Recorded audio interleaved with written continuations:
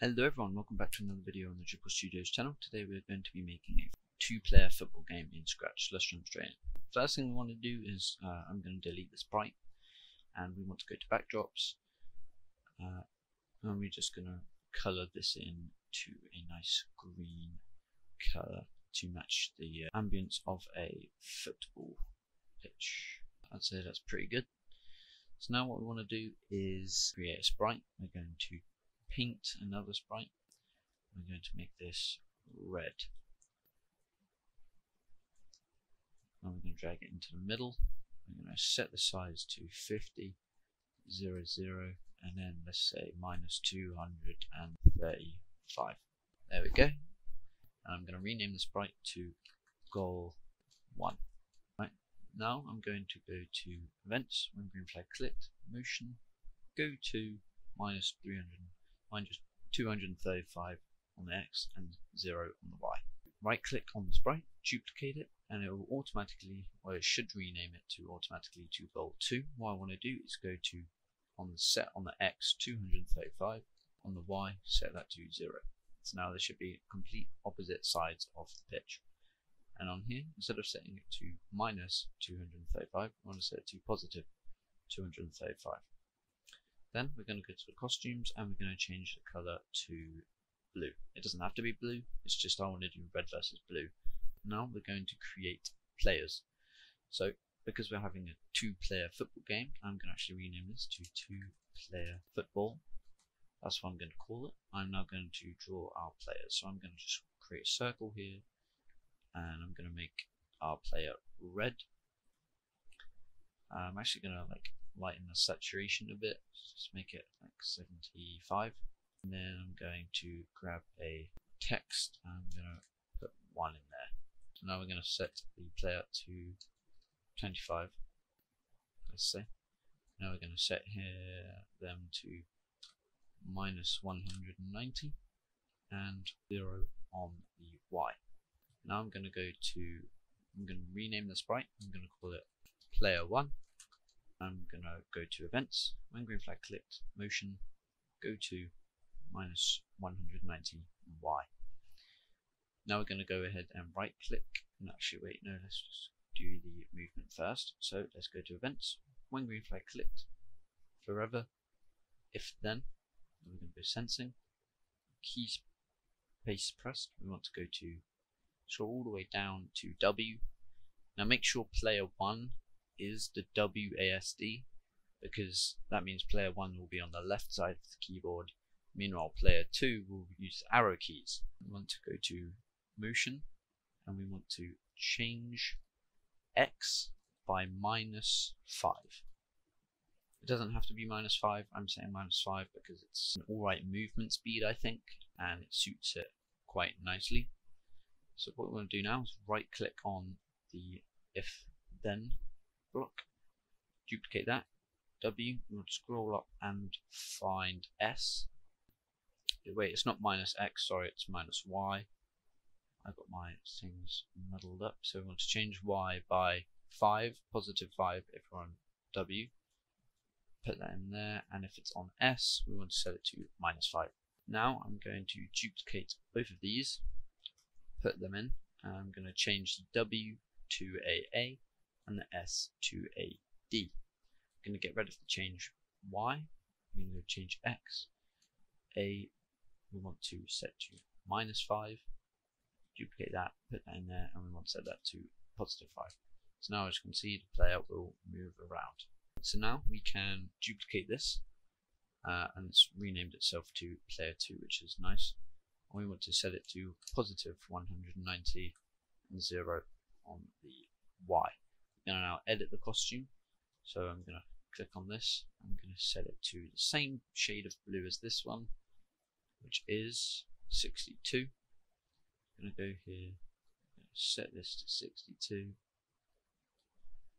and there we go. I'm also going to change the 1 into a 2, make sure it's centered, and now we have our 2 players. Lovely. So when I want to go on to the player 2, and we want to change it, the W to up arrow, S to down arrow, A to left arrow, and D to right arrow. So now we can now move around on the player 2 and player 1 at the same time. Oh yes, make sure you want to change the minus 190 to positive 190, and as you can see, they spawn on completely opposite sides of the field. Now we're going to make the ball and program the ball physics. So what we want to do is choose a sprite. You can export it if you want.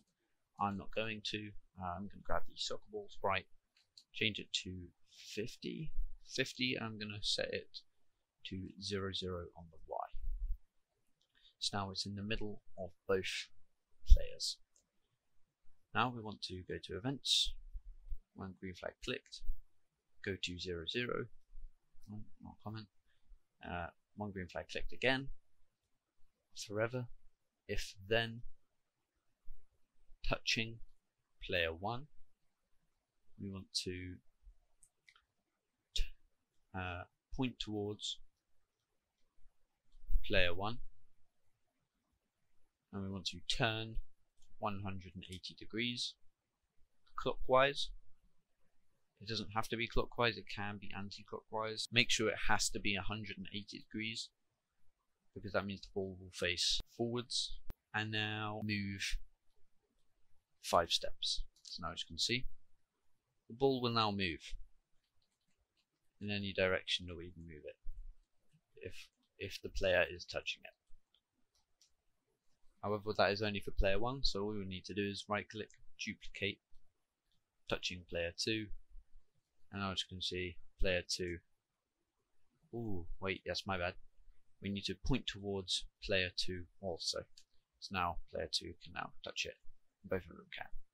Lovely stuff. So now what we want to do is program the ball so if it's touching the goals, it increments the score by 1. So what we want to do is go to the ball. We want to, when green flag clicked, forever, if then sensing touching goal 1, we want to cast message 1 goal, and we will deal with that in a second. However, let's continue doing this for now. Then we want to go to variables, rename this variable to 1 score, and we're going to make a new variable. We're going to call it team 2 score. Change team 2 score by 1, because if the ball touches team 1's goal, it's a goal for the opposite team. Alright, so now we need to just right click, duplicate that, touching goal 2, team 1 score increments by 1. So now let's do this. Let's do large readout, drag that in the top right, large readout, drag that in the top right also. So now if we just move our player out of the way, move the ball into there, you can see it's just infinitely going up. However, to fix that, all we have to do is go to events, when I receive goal, go to 0, 0, and we need to do the same for every single one. So all you need to do is just grab this code and drag it into player 1 and player 2. But instead of 0, 0, we want it to be these coordinates where the player starts. So drag them in like that. So as you can see, if we move our player out of the way, drag it over here, it now restarts. But you know, if we are moving the players constantly and we just restart, the players continue moving. We don't want that. We also want to change the score back to 0. So I'm just going to go to backdrops, when green flag clicked, set team 1 score and set team 2 score to 0. So now, as you can see here, this is better. Increments by 1. Lovely stuff. So now we want to do is when I go to player 1, when I receive goal, wait 5 seconds, let's not do 5 seconds, let's do 2 seconds. Actually, let's go repeat 5 times.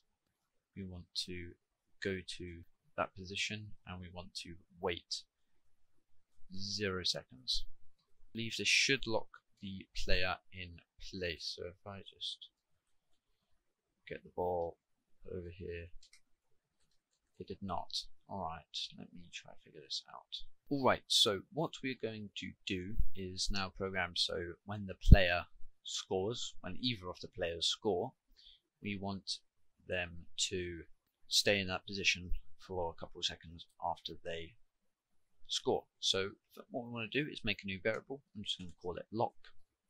Don't have to call it lock, you can call it after goal or anything that's related to what happens, otherwise you won't know what happens. And we want to go to events. When I receive goal, variables, set lock to 1, and we want to wait 2 seconds, and then we want to set lock back to 0. So now if we score, I'm going to keep moving. Oh wait, I forgot to program the most crucial part, that's my bad. What I want to do in the movement script here, we want to disconnect those, grab an if then else, go to operators, grab an equal to variables, grab the lock variable, set that to 1, drag the movement into the else. So what this does is if the lock is, I'm going to say enabled, so if the lock is enabled, do anything. So now let's do that experiment again. I think the lock is set to 1, which is not good, so it is. Alright, so what we want to do is when green flag clicked, let's do that in the backdrops to make it look nicer. Set lock to 0. So as you can see, we can now move because the lock isn't enabled. If we score with our secondary player, we keep moving. We can move, we can't, now we can. Lovely stuff. So what we want to do is do the same thing. So we want to grab this, we're going to grab this bit here, we're going to drag that into player 2. Drag that down to the bottom. We're going to do the same thing, so disconnect this, control, if then, operators equal to variables, lock equals to 1, drag that in else. Now we won't be able to move from either players until we can. There we go.